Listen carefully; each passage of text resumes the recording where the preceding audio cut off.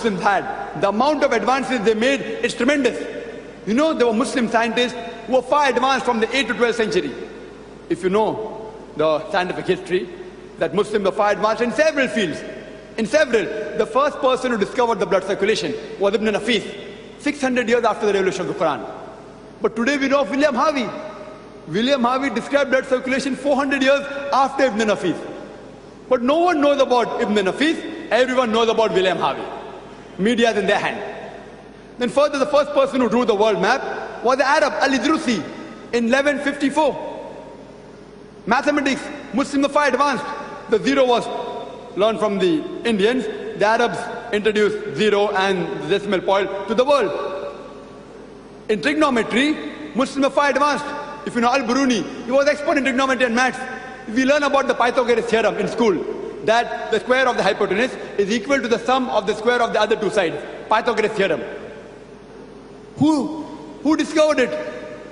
A Muslim, Al-Abtusi, a Muslim. He discovered it. We know about Pythagoras theorem, we don't know about Al-Abtusi. We are to blame. The media is in their hands. If you know Al-Kindi, he was expert in physics, in mathematics. He first said that all laws aren't absolute, they are relative. All physical laws are absolute. Newton, Galileo, all of them said all physical laws are absolute. Al-Kindi said no, they're relative. It was Albert Einstein who later on did more research and propounded the theory of relativity. We know about Albert Einstein, no one knows about Al-Kindi. Shakir, Muhammad and Ahmad, these three brothers, they gave the surface area of the earth by measuring angle at the Red Sea. When people thought the world was flat. The person who first distilled alcohol, we learn in school, Geber. What is Geber? He's Jabir ibn Hayyan. They even Latinized the name so that we don't come to know he's a Muslim. You know, Geber sounds like a Westerner, Geber. Jabir. If we say Jabir, we know it's a Muslim. When we say Geber, Westerner. Jabir ibn Hayyan was expert in the field of chemistry. He distilled alcohol, and the word alcohol comes from the word Al-Gul, meaning an evil spirit. We learn in a school, Geber. Jabir. 2,000 works he wrote only on chemistry. Ali ibn Abbas, expert in the field of medicine. If you know about Muhammad Zakir Naik, he was expert. He spoke about measles and smallpox. The findings of his was tremendous. We know Avicenna. Who's Avicenna? Ali ibn Sina, Avicenna. Avicenna sounds like a Westerner. Ali ibn Sina. He's known as the Aristotle of the East. So the media is in their hand. The Muslims were tremendous, they were powerful. We were on the top, we were the torchbearers. Why? Because we were close to the Quran and the Sunnah. Today, Muslims are going to the dogs, I'm saying. Dogs. You know why? We are backward. Why? Because we are going away from our religion. The reason the Westerners are advancing is because they too are going away from their religion. The next question is, Mr. Atul Menon is keen on knowing, why do Muslims have non-veg food? Killing an animal is a ruthless, merciless act. Why do Muslims have non-veg food? The question posed was that why do Muslims have non-veg food? Killing animal is ruthless, why don't take life, etc. You should be vegetarian. And these many of our non-Muslim friends in India, especially the Hindus and Jain, they tell us, if you analyze the set of teeth of the herbivorous animal, like the cow, the goat, the sheep, they have got flat teeth. They only eat vegetables. If you analyze the set of teeth of the carnivorous animal, lion, tiger, leopard, they have got pointed set of teeth. Point set of teeth. But if you analyze the set of teeth of the human beings, we have flat teeth as well as pointed teeth. Herbivorous teeth as well as carnivorous teeth. We have an omnivorous set of teeth. If Almighty God wanted us to have only vegetables, why did He give us this pointed teeth? Why? He wanted us to have both, veg and non-veg. Again, the digestive system of the cow can only digest vegetables, it can't digest non-veg.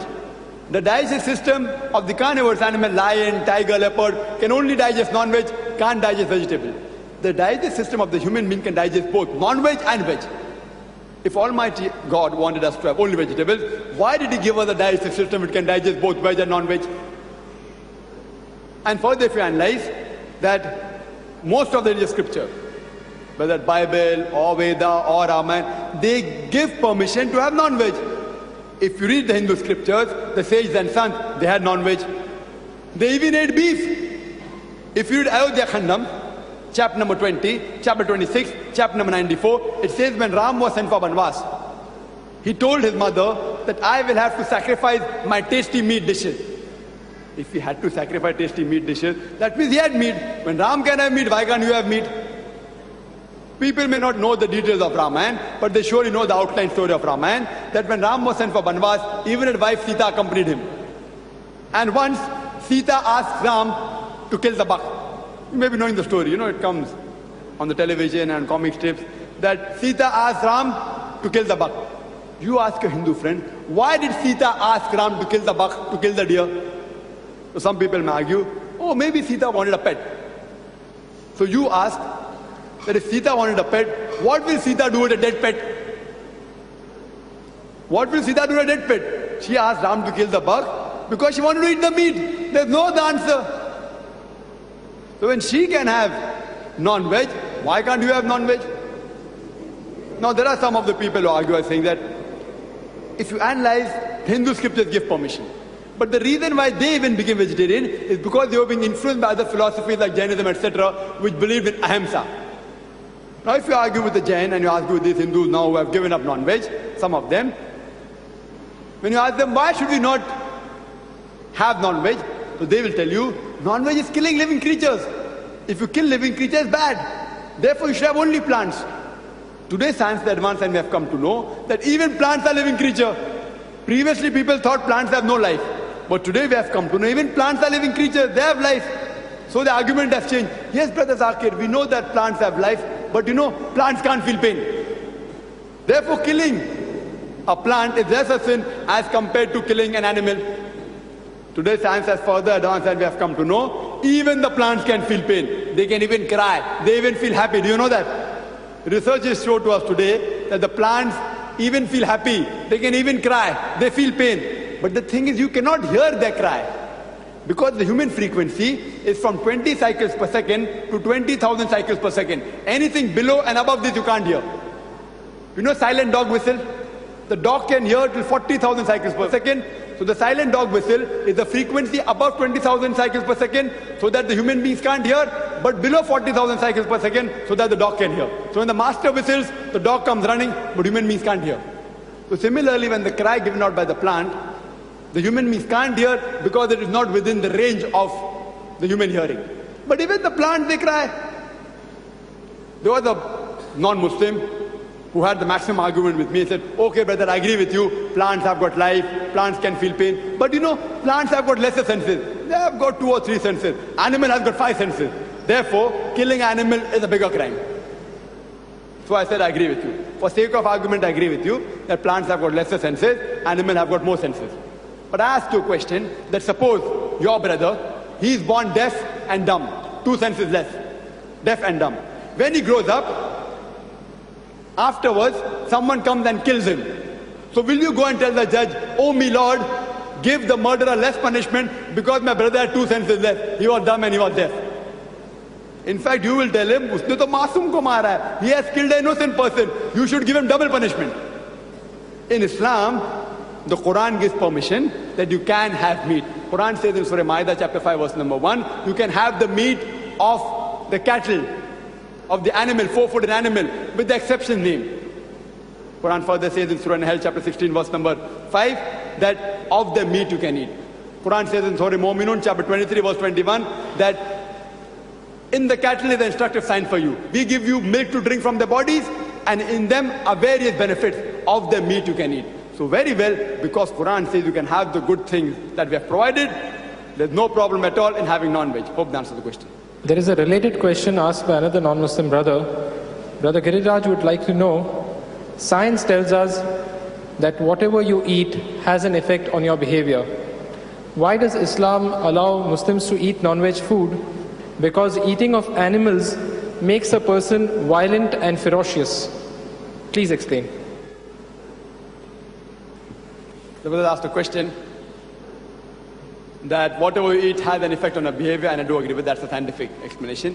Whatever you have has an effect on our behavior. So why do you all have non-veg? Because you are non-veg, you all are ferocious people, all violent, fighting and terrorism and attacking. What you all eat has an effect on our behavior, and I do agree, science says that what you eat it has certain things, certain times it has the effect on the behavior. Therefore, the Quran says in Surah Araf chapter 7, verse 157, it says that the Prophet has allowed you things which are good and has prohibited you from having things which are bad. He's made for you permissible things which are benefit for you and has prohibited you from having things which are wrong for you.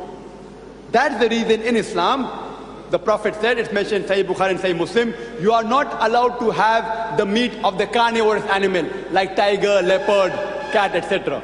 We are only allowed to have the meat of the herbivorous animal. You know, carnivorous animals, they are ferocious. We have meat of the herbivorous animal like cow, goat, sheep.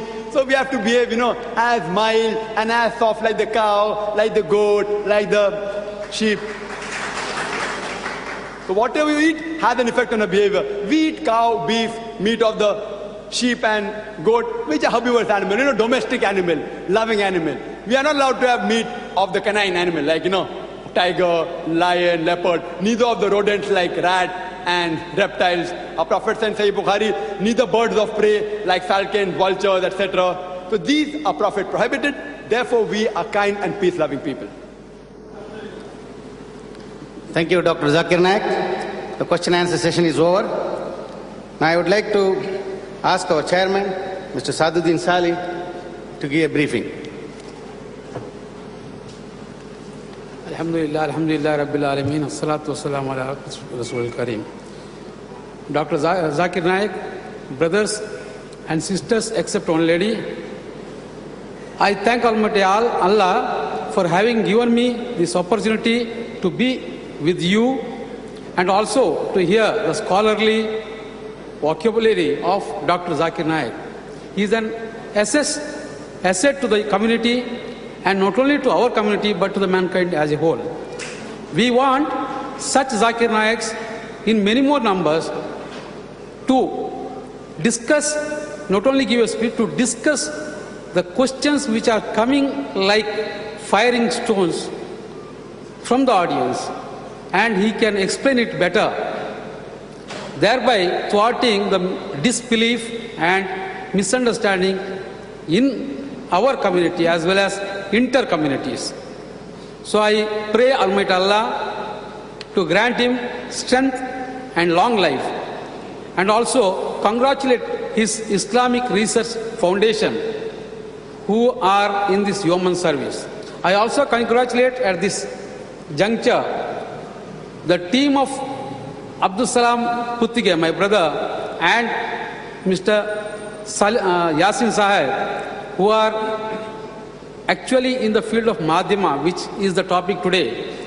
They are starting a daily newspaper. I congratulate him, and also I thank the organizers for having given me this opportunity. Thank you one and all. Jazakallah khair. Assalamu alaikum. The last item for today's topic is vote of thanks. I thank our chairman, Mr. Sali, for having come here and accepted the invitation and conducted the meeting in a very nice way. And Dr. Zakir Naik, who has come all the way from Bombay and giving an excellent and thought-provoking speech and making us learn more about Islam and the religion. I also thank Muhammad Yasin Malpe and also Abdul Salam Puttige and for conducting these meetings. Thanks for all the audience for a patient hearing. Thank you. Assalamu alaikum.